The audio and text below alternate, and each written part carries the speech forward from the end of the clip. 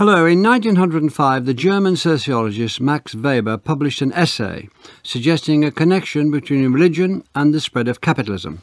Weber had noticed that the countries in which capitalism had been most successful tended to be mainly Protestant. He believed that this was not a coincidence, and he argued that certain types of religious belief had created a particular ethic, giving rise to a society in which hard work was celebrated and where the wealthy invested their money rather than spending it on luxuries. Weber called his essay The Protestant Ethic and the Spirit of Capitalism, and a century later it's still seen as one of the founding works of modern sociology. The idea of the Protestant work ethic has been enormously influential, although many later thinkers have disputed Weber's basic arguments. With me to discuss Max Weber's The Protestant Ethic and the Spirit of Capitalism are Peter Ghosh, Fellow in History at St Anne's College, Oxford, Sam Whimster, Honorary Professor at the University of New South Wales, and Linda Woodhead, Professor of Sociology of Religion at Lancaster University. Peter Ghosh, can you tell us a bit more about Max Weber's background and early life? Well, so Weber is born in 1864, and that's a slightly symbolic date because it's just before the unification, the political unification of Germany in 1866-71. And the reason I draw attention to this is that I think we today tend to think that modern German history is heavily dominated by politics and that it's a story from Bismarck to Hitler. Now that is, obviously there's a lot of mileage in that, of course, but when that politically unified state was created, that was literally just an overlay on a previous inheritance, and the previous inheritance didn't go away. And that previous inheritance was in fact a set of quite small, what we might call city-states, all of which had universities. And for centuries, the Germans, not having had a strong political identity, had in fact got an enormous cultural identity. And Weber is in many ways the product of the last generation that really, in fact, benefited from that heritage, that he's a great encyclopedist. We tend to say he knew about sort of practically everything. And you can trace him back to, shall we say, people like Marx or the philosopher Hegel, or earlier in time, the philosopher Leibniz. Speaking about his more particular background, he comes from what we call the professional bourgeoisie, the haute bourgeoisie. It's quite an elite class. He grows up in the fashionable West End of Berlin in Charlottenburg, and he has two very interesting parents. One is a lawyer and a politician, and I should stress that in Germany law is a very, very important subject and does not in any way simply imply that you go away and earn lots of money as it might do in Britain. And the father is basically very secular and has no time for religion whatsoever.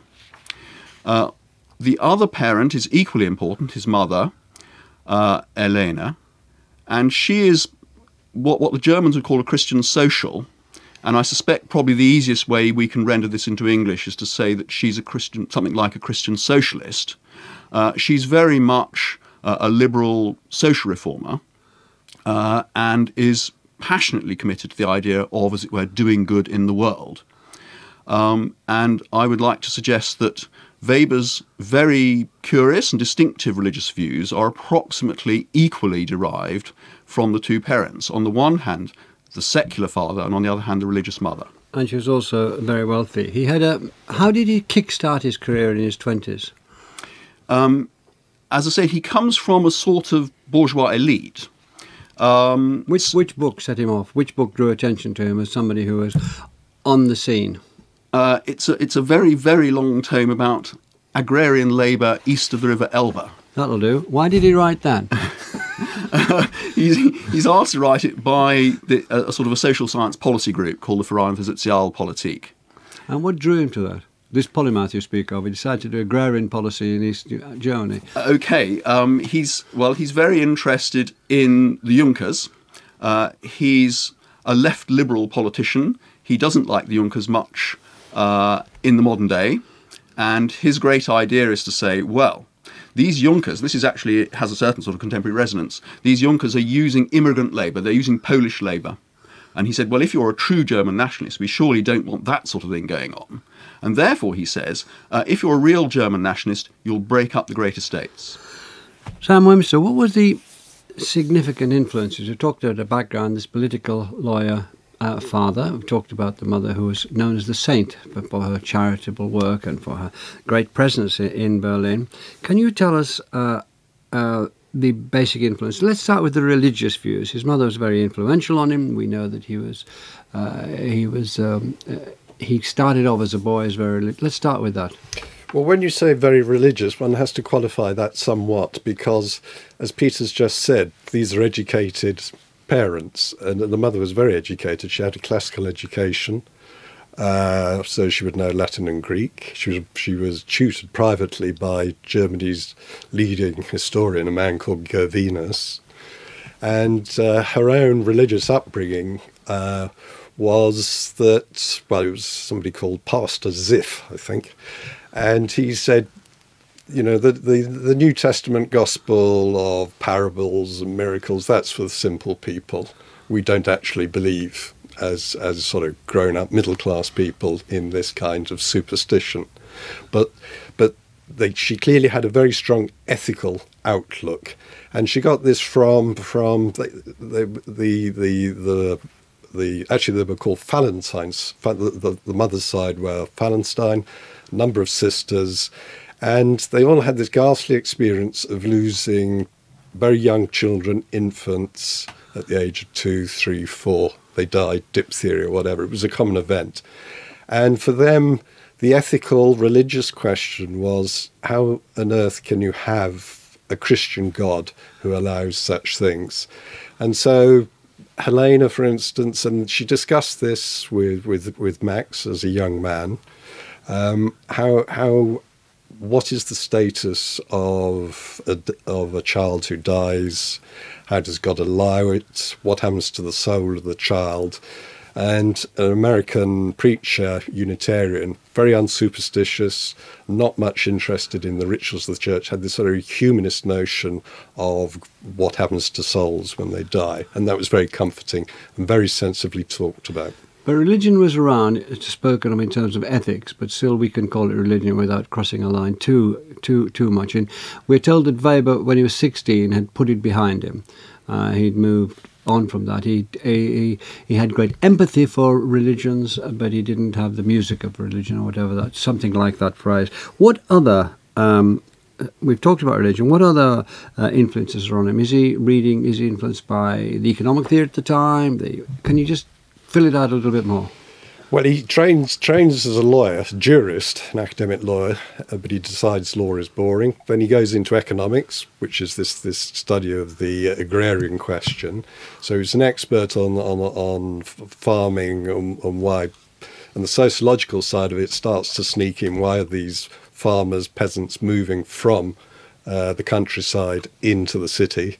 So they're coming from east of the Elbe into Berlin. And so there's this huge social question.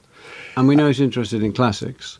And yes, he's always making allusions to classical Rome. That's what his second PhD was on, the Roman agrarian history, which is an amazing work, which is very little read. And he's a sort of floating free intellectual, isn't he? He isn't attached to a particular university with a particular discipline. He moves around partly because I suppose he had the means to do so from one discipline, as you use that word, to another. Well, the Minister of Education, the Prussian Minister of Education, wanted to keep him in Berlin as Professor of Commercial Law.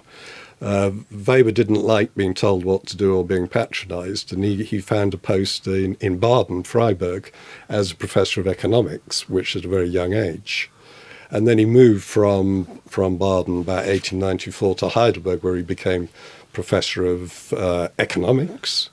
And it's about this time that his life starts to go awry, because to go through an assistant professor of law, and then he was teaching commercial law and economics, financial economics, banking law, the nature of banking. So he's mastered two disciplines by the age of 30, and this is where, and he's also working on commissions on the stock exchange, and his life starts to come unpacked at this point because he's overworking. And he has, in effect, a breakdown, which lasts for 3 or 4 years. And after that, he writes this book. So can you tell us, before we talk about this essay rather than this book, can you tell us about the drift of notions in Western Europe, particularly Germany, at that particular time, the turn of the century? Well, we've just heard about the strange political context he grows up in. Of course, this is a time when nations are growing. You've got fantastic national experiments in places like France, in Italy. Germany's rather different. So he's born in Prussia. Prussia becomes part of the German Empire, and it's really it's a new state, but it's a mishmash. It's partly an old dynasty with Kaiser and the Chancellor being these strong men. It's partly a federation, it's partly a representative system, it's partly a despotism. It's not a political laboratory like the USA was at the same time. It's more like a witch's cauldron, and we know that it would bubble up in all sorts of ways in the future. So politically, it's a mess, and actually Weber's not a great political thinker or theorist, perhaps for that reason. But more interestingly, and this really explains Weber, what's happening in his lifetime in the new German Empire is firstly a very rapid transition to capitalism. So the Reich in the late 19th century, it's urbanising incredibly quickly, and it's moving to industrial capitalism at a breakneck speed, and large-scale, technologically advanced, lots of industry. The law is being rationalised, commercial law is being rationalised, new corporations are growing up, and it's happening incredibly quickly. It's happened much slower in Britain, for example. He's seeing it, he's living through this unbelievable transition. And the second thing is bureaucracy. I mean, one thing that Germany is good at is bureaucracy, and proud of. A massive civil service is probably leading the world in terms of developing a modern bureaucracy. There were other places. Austria-Hungary had a very powerful bureaucracy. France is developing one, the Indian civil service. But Germany has an extensive bureaucracy through which the state extends into life. Can I ask you, he comes out of this, we're told it was a very severe breakdown, his wife had to help him against taking his own life sometimes. It happened for 4 years. Why did he come out of that in 1905 to write this essay, The Protestant Ethic and the Spirit of Capitalism? Do you know what led him into that specific direction? He travels widely. At the time of his breakdown, he goes around the world.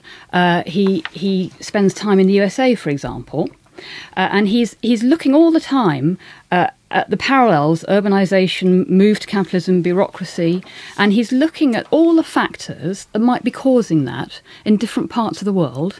And it's always been, as we heard before, it was always held that capitalism, why are some countries more economically successful at this time? Why are they modernising more quickly? Why is civilization being driven by some countries? Well, they're Protestant. I mean, this was part of what people in this country, in the States, in Germany thought.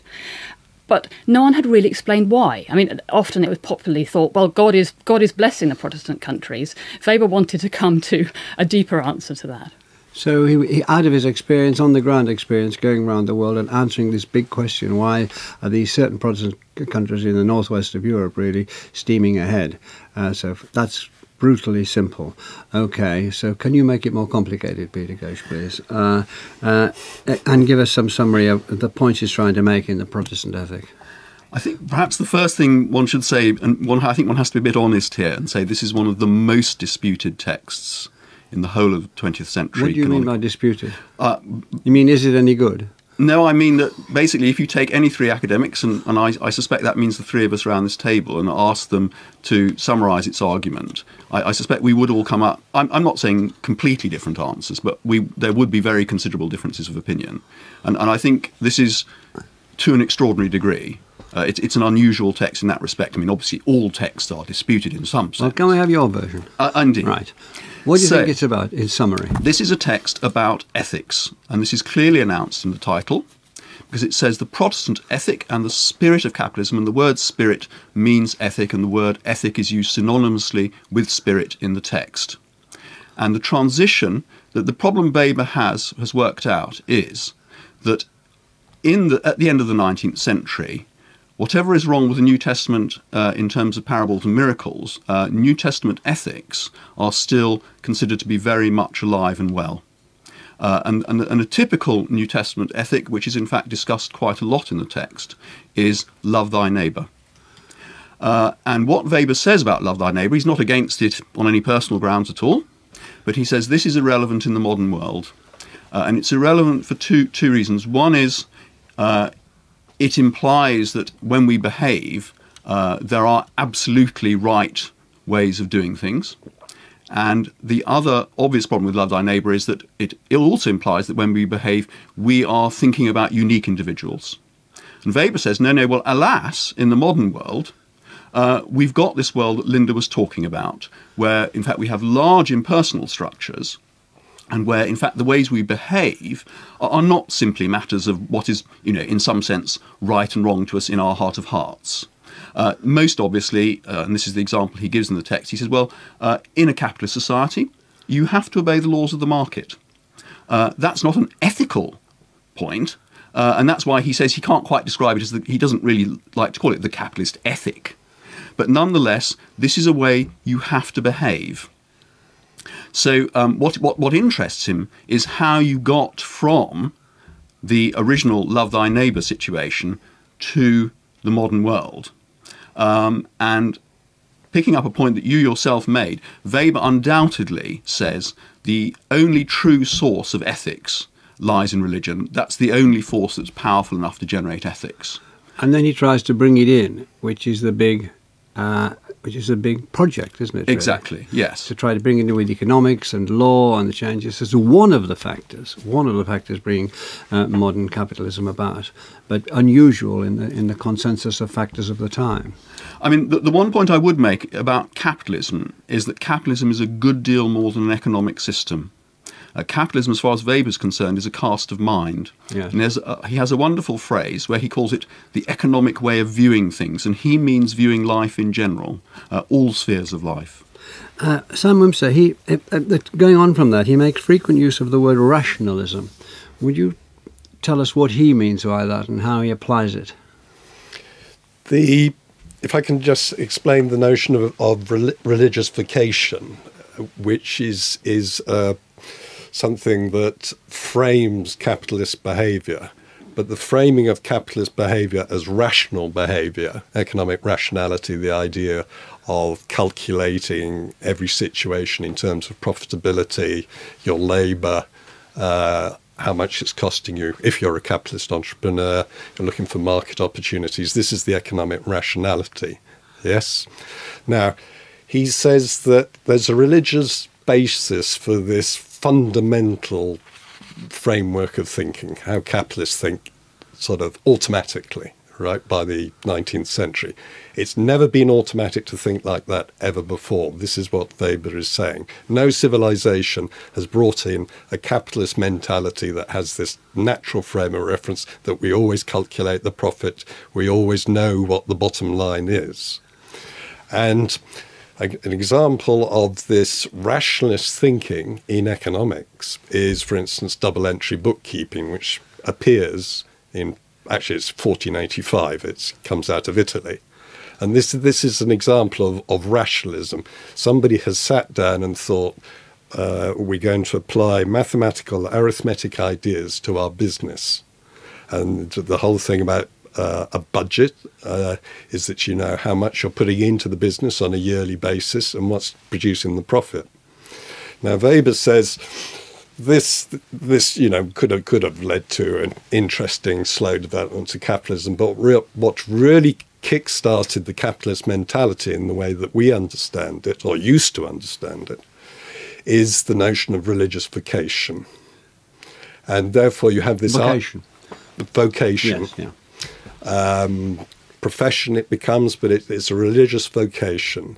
And this is what the essay is about, how this comes from Luther, who translates the Bible into German, and the notion of occupation, station in life, he calls vocation. And so a vocation is then seen to have an economic reference. Can you tell us how that? Can you take that on? Tell us how the notion, Luther's notion of vocation, of having a vocation in this world, and not being in a monastery. He didn't like monasteries, wanted to shut them down, and praying for what might happen in the next world and living your life by that standard. Why the vocation was so radical, and how Sam's given us a very good introduction to it, how that transferred into his theory of bringing religion into the notion of the origins of modern capitalism. So he's trying to see what is it about Protestantism, as opposed to Catholicism, that's got this, that may have caused the bringing about of capitalism, and he emphasises the huge difference between the Protestants who, starting with Luther, we've just heard, say, actually, what God requires isn't that you shut yourself away in a monastery. It's not that you become a vessel for God, that you spend your whole time being filled up with God in spiritual discipline, cloistered away. Luther says, no, what matters, and drawing on the New Testament, is, he quotes Paul, that you stay in the calling which God has given you. You live out your worldly vocation. So what God is asking you to do isn't to spend all your time singing psalms and worshipping him. It's to be a tool of God, a tool rather than a vessel. It's to work out God's purposes in the world, in the worldly calling in which you're called. It might be a broadcaster, it might be a carpenter, it might be a lawyer. Those are the vocations, and it's through fulfilling those worldly vocations that you please God, not by spending your whole time shut away in worship. How does this link into capitalism? So it gives a religious justification. It becomes your religious calling to work hard, to be successful in your worldly calling. It adds that justification. And Weber says, add to that other features of Calvinism in particular. It's anti-hedonistic. So you may be very financially successful in living out your vocation, but shouldn't be frittering away the money. So you save it, you reinvest it. This is how capital starts to build up. So the religious ethic inadvertently, these are unintended consequences. Inadvertently, it gives rise to investment, capital accumulates.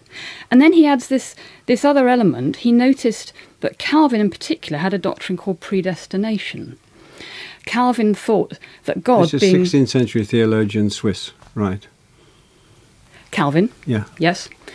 Calvin introduces the idea, he's trying to explain, if God is all-knowing and all-powerful, surely God knows from the beginning of time whether I'm going to be saved or damned.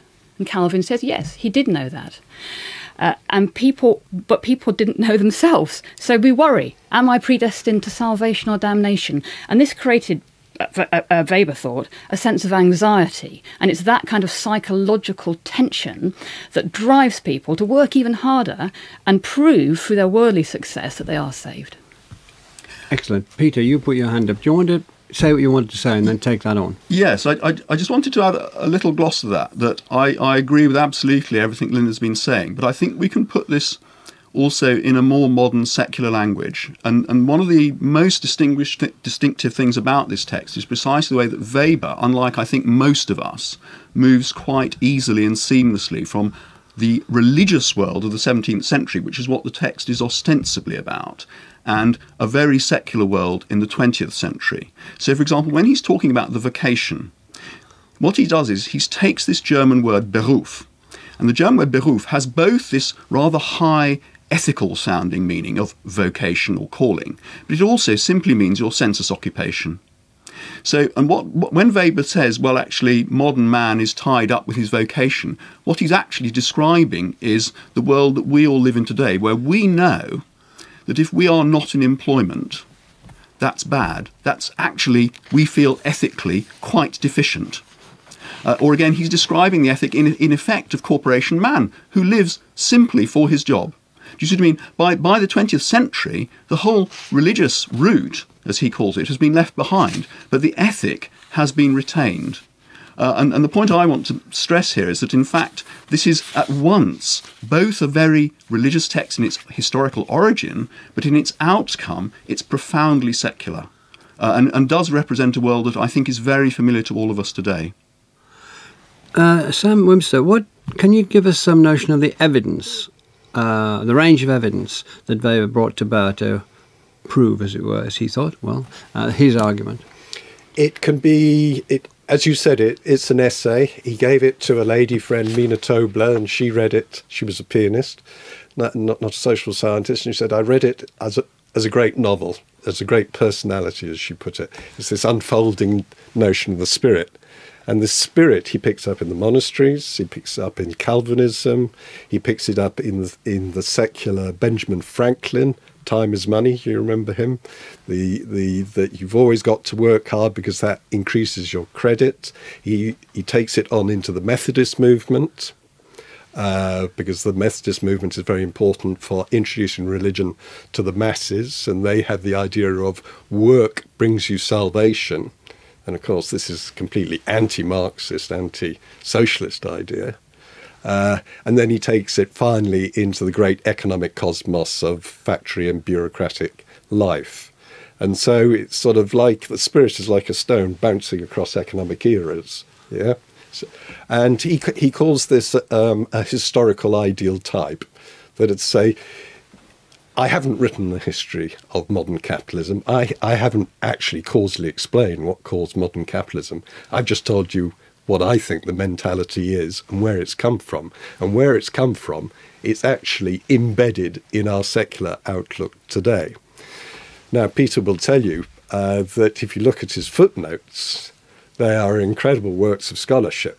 So this is each of these examples, these historical ideal types, which aren't, he's not a historian. He never was a historian. He's not really telling a narrative, though in a sense he is telling a story about our capitalist spirit. Nobody else had capitalism. Why did we have it? Because we had this peculiar spirit. And once we have this modern capitalism, we can't escape the spirit. And so it becomes very interesting. It relates to this thing that why is it so controversial? Well, the footnotes, historians can engage with that and say, oh, no, that Dutch synod didn't say that. Much disputed text, as someone said earlier in the program. Yes. And then other people... Mild dispute so far, I may say, but still, maybe fermenting a little. Anyway, I'd like to go to Linda Woodhead here. It was published a decade after Karl Marx's Das Kapital. Obviously there was a connection between Weber, there was a connection between Weber and Marx. What was it? Well, Weber read Marx. Weber was interested in Marx's thought. But Weber is very significantly different, of course, in his whole approach. So he sees this work as in many ways a refutation of a materialist conception of history, i.e. of the idea that it's the economic factors, it's the mode of production that drives history. Weber thought that's much too simplistic. He wants a much more multifactorial. He wants to put in lots we've just been hearing. He wants to put in the spirit. He wants to put in religious ideas. He wants to put in culture. He thinks that there are whole sets of factors that go into shaping history. And he thinks that a means of production, which Marx thought gave rise to whole eras, he thought that a means of production can give rise to many, many different social and economic orders. And that's what he was interested in. So Weber was asking a question which Marx didn't. Marx was interested in capital and capitalism, but he didn't ask that question, why has it come about in Western Europe and not in other parts of the world? And it was that Weber was pushing on. Peter Ghosh, what was the reaction? So it came out 1905. What was the principal reaction, and can you just give us some little history of the reaction when it came out and what happened? Well, as you say, the essays were published in 1945, and the first reaction is that Weber is invited to give a summary of the thesis to the Congress of German Historians in 1906. And this is actually, then his response is very, very interesting. I think I would have to say that any academic today who'd written an article and was then told that they were asked to be the sort of headline speaker to the entire national community of historians would be only too delighted to take this opportunity. But Weber, in fact, is far too snooty. He says, oh, no, I can't be bothered with this sort of nonsense. I shall delegate this to my friend and ally, the theologian Ernst Troeltsch. Shortly after that, there are attacks in the press, but I would have to say, although... Just a second. It might be useful to pause there. So did they feel let down? Did they feel this auteur was misplaced? Did they feel that their victim or their hero had escaped? Which one? No, in fact, they don't feel let down, because this is where we come back to this point that you're dealing with a galaxy of talent in Germany at this date. Troeltsch is a very big man, and I'm sure Linda would tell you, he's on plenty of sociology of religion reading lists today. A greater man than Weber, in my view. That's what the theologians say. Little stirrings going on my left. But certainly they are, in fact, considerable allies. I'm sure we could all agree on that. And Troeltsch gives a presentation which is actually very close to what Weber was saying. And in fact, this is greeted, I won't say exactly in stunned silence, but certainly it is not criticised. And so the attacks in the periodical press that come after that, in fact, come from frankly quite mediocre sources. And the really important reactions are, in fact, I would say, twofold. One is from the theologians like Troeltsch, and the other is from, shall we say, the more avant-garde economists. And here I'm thinking of a man like Werner Sombart, who have taken on board Weber's point, which is also the point Linda was making, is that there's rather more to the economy than just what Marx called the capitalist mode of production. You've got to think about, as it were, how people think. So this produces, in fact, two sorts of very big books. Troeltsch's most famous work, The Social Doctrines of the Christian Churches, 1912, is without question a book produced in response to Weber. And equally, Werner Sombart, having published a book called Modern Capitalism just before the Protestant Ethic in 1902, then from 1909 onwards, having read the Protestant Ethic, produces a whole new second wave of books about capitalism. And we're talking about two very major intellectual figures here. Can we go to the most serious objections, Linda Woodhead, to the, keep calling it the Protestant ethic? There were two or three serious objections. Can you just outline them briefly for us? The serious objections, and they've been made right ever from the time, since. ever since, and they continue to be made. There's an industry of trying to refute the Protestant ethic. One serious objection is that capitalism appears elsewhere where there is no Protestantism. So it appears in some Catholic areas and it appears in Japan, for example. So how do we explain that? But that's later. Yes. Well, and so it could have transferred as an ethic without needing the religion to sustain it in Japan. It could have adapted itself to Japan. You're quite right, and that's the way to answer it. Right, sorry. Keep going on with the objections. I'll shut up. They're not necessarily mine. They're other people's. No. I think I'm not personalising this. I think you're right in your refutation. The second one is the kind of obverse of that. So it's in some countries you have the Calvinist ethic in place and you don't get capitalism. Like Scotland, for example, developed capitalism very late, but it's a Calvinist country.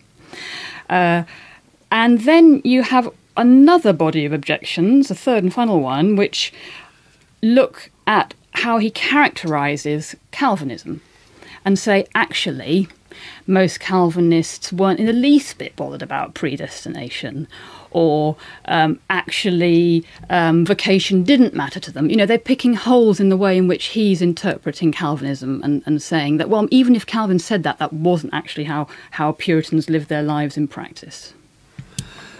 Okay, so Sam Whimster, there was a series, back to Weber, he followed this work by a series of essays on different religions, which is fascinating, where he went out and talked about why did Confucius, did Buddha stand in the way of this. Can you just say a little about that?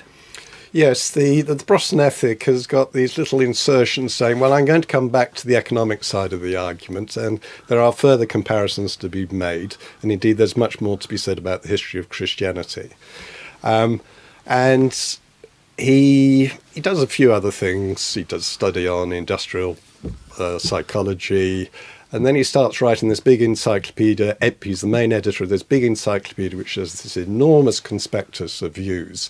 And his viewpoint opens up. It goes from he was always good on Europe and the ancient world, but now he goes to India, to China, to a certain extent Persia, and he's looking at, well, these are very advanced civilizations. They've got advanced religions. They have technology, China especially. They have administration, and China is a standout example, because China, in terms of if you were going to say which civilization was going to develop in modernity, it would have been China round about the 16th century. It had it had a communication system. It had peace. It didn't, it wasn't like Europe at war religiously and between states. It had good administration. And so Weber was saying, and they didn't have monopolistic guilds. So China had a lot going for it. So why was it Europe? And he's still holding on to this idea because it's this application of Calvinist ideas into people's work. Compared with Confucianist ideas, which were Confucianist, which were saying, you tell us what that's about, and then why it held things back if it did.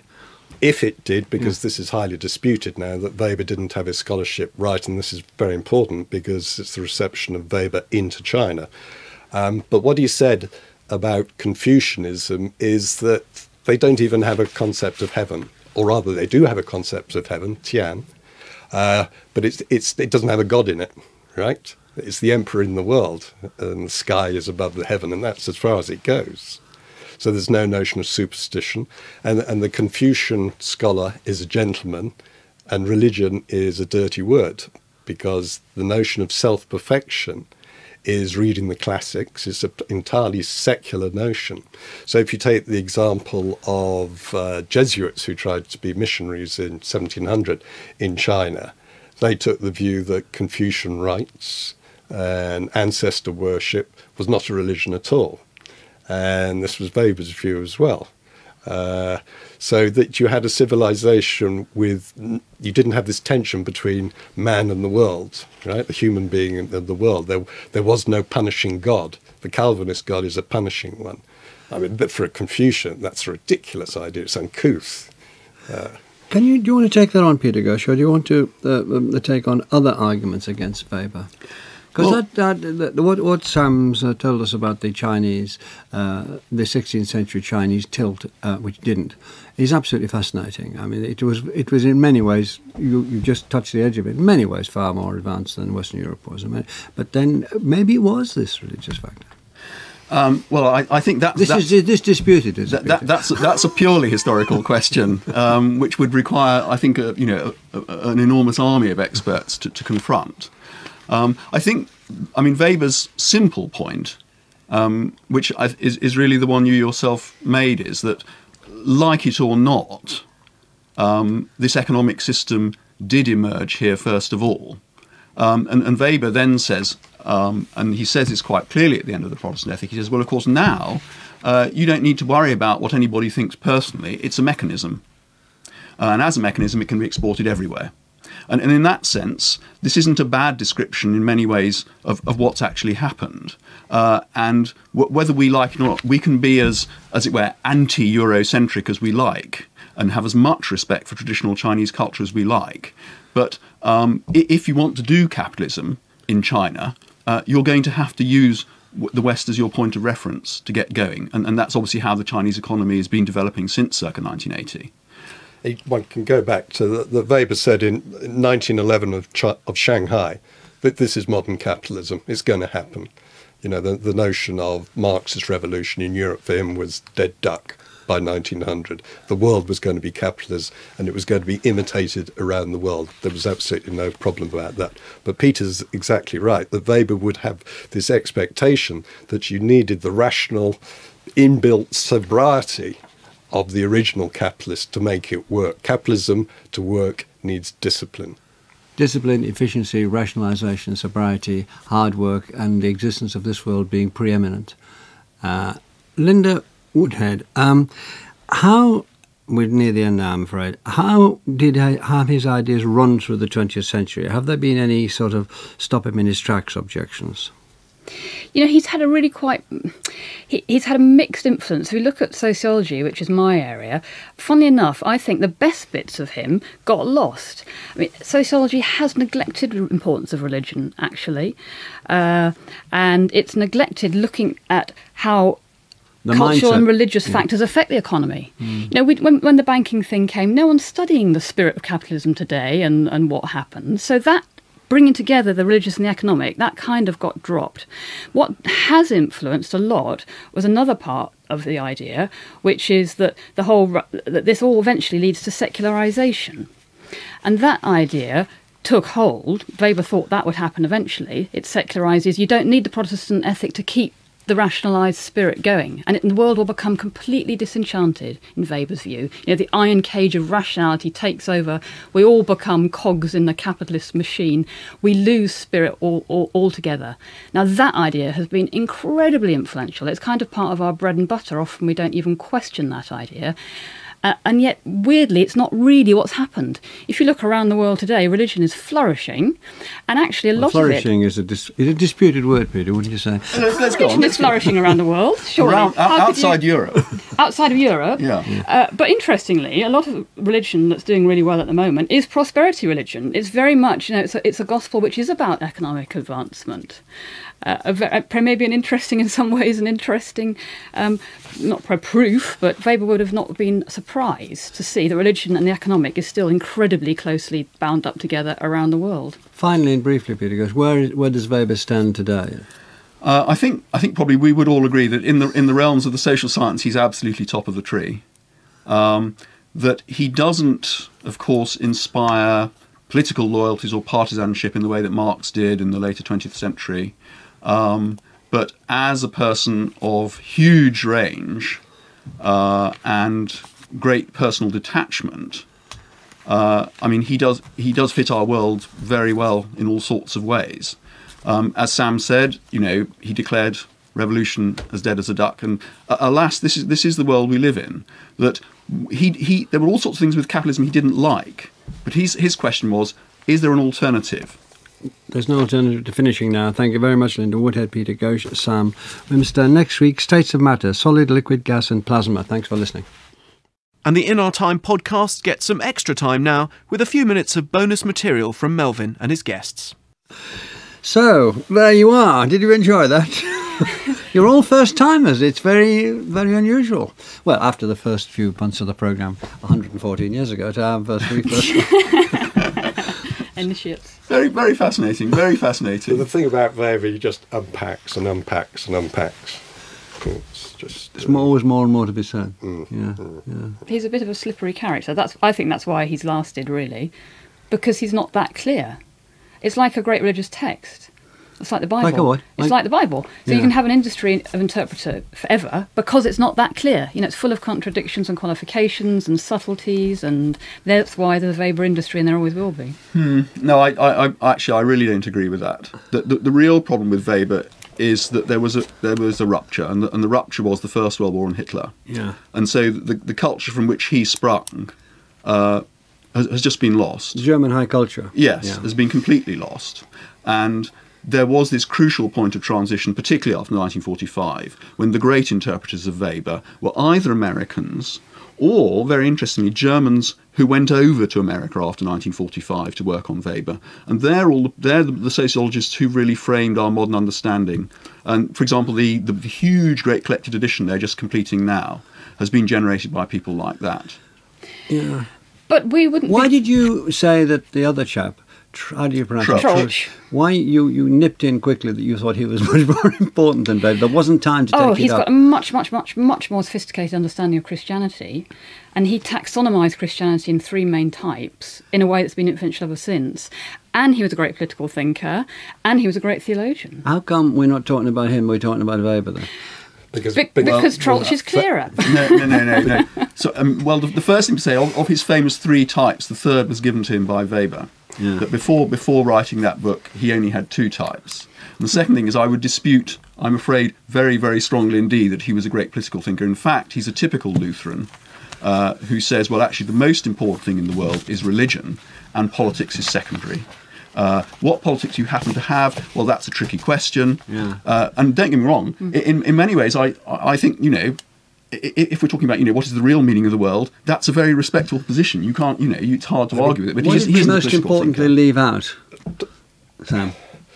Well, I mean, you could pursuing it into the 20th century, I think it's the bureaucratic rationality, which is cold, impersonal, and people like... And this stems directly from Weber, you think? This is actually because the bit we left out, and it's actually in the Protestant Ethic, is that to run a capitalist firm, 20th century capitalist firm, you need a bureaucracy to run it, right? You need accountants, you need office managers, etc., etc. And there's no difference between the bureaucracy of the firm and the Prussian bureaucracy that Linda was talking about. And they both have this cold, impersonal rationality, and it squeezes out morality. An author like Hannah Arendt picks this up. And so that when you come to the administration of, if you take the first, second, and final solutions, they're all bureaucratic, right? That you deport people, hold them in refugee camps. So they come because of an impersonalisation. Yeah. I mean, the thing I decided I was never going to say on the programme, because it's just too complicated, is that he'd worked out the ethical argument. You're all banging the table, right? So no, it's all right, I don't mind. No, that's all right. Bang away. He worked out the ethical argument, first of all, in the 1890s. Yeah. And then he overlays it with a very closely related but nonetheless distinct argument about rationality. So the original argument is how you get from love your neighbour to the impersonal ethic. And the overlaid argument is an argument which is where he talks, the Protestantism he talks about is actually called ascetic Protestantism. Yeah. And you move from ascetic Protestantism to rationalism. And ascetic Protestantism, this is where the historians go absolutely bananas, because there is no such thing as ascetic Protestantism in the 17th century. You know, if you did an A-level or BA in history on religious history in the 17th century, there is no such entity.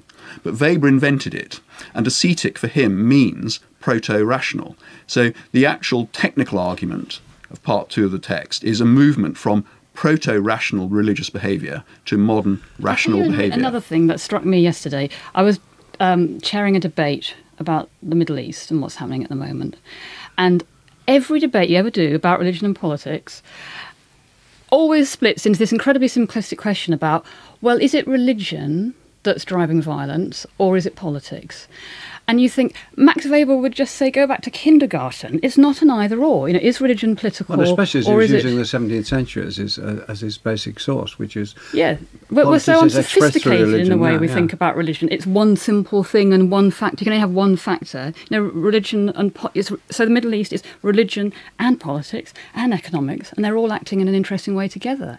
But to try and say it's not religious, or it is, or it's just political, or it's crazy. I mean, in fact, you did touch on a very important point when you were talking. You said he famously described himself as religiously unmusical, and that is actually obviously a very interesting conception, because what it's saying is, well, actually, all previous history has been musical, has been religious, and he regards the musical or religious state as historically normal. However, he says, in the 20th century, we moderns are not musical. And this is a very, very interesting description of what Linda was saying about secularisation. Because what Weber wants to say is, well, in some sense, secularisation may have taken place. But if it has taken place, it's a very odd thing, because we've moved from a situation which was, as it were, completely normal to one which is very unusual. So does he think that the spirit of the ethical spirit is lurking around? Well, as I said, the BBC croissant is to be shared between 4 of us. Right, sorry, you were saying. No, I mean, his point then is just that the need, again, Sam was saying this, that the need for personal ethics in the modern world has been superseded by these impersonal structures which enforce codes of behaviour, whether you like it or not. I think Kafka's always the person. Kafka's sense in the trial is a wonderful illustration of the emotional stultification, isn't it, that he deplores, and he thinks we're trapped in it. I mean, that's a debate we haven't had. Are we trapped? Are we truly trapped in a rational iron cage? I don't think we are. Another thing I was never going to say on air is that that's actually one of the most important mistranslations of the text. It's not an iron cage; it's a steel housing, steel-tempered housing, a steel hard housing. Yeah. Well, why did you in your notes? Some of you say iron cage. Well, this comes back to Talcott Parsons, who was the translator. The translator, American translator, who was writing the big 20th century classic, which came out in the late 30s, And he did his translation in the late 20s, met Mariana Weber, the wife, and Heidelberg, and he got inspired by this work, and it's an inspired translation. He writes in his Sociology like a complete, very badly, and it's really hard work. But the Protestant Ethic, it just flows. You can actually read it like a novel. So, you know, Puritanism descended on merry England like a hoar frost. You know, the phrases like this. That's good. And I don't think the average student thinks it's a novel. It's still quite a good read compared with some sociology. I read it as an ignorant undergraduate, as a narrative. I mean, I think you can pick it up.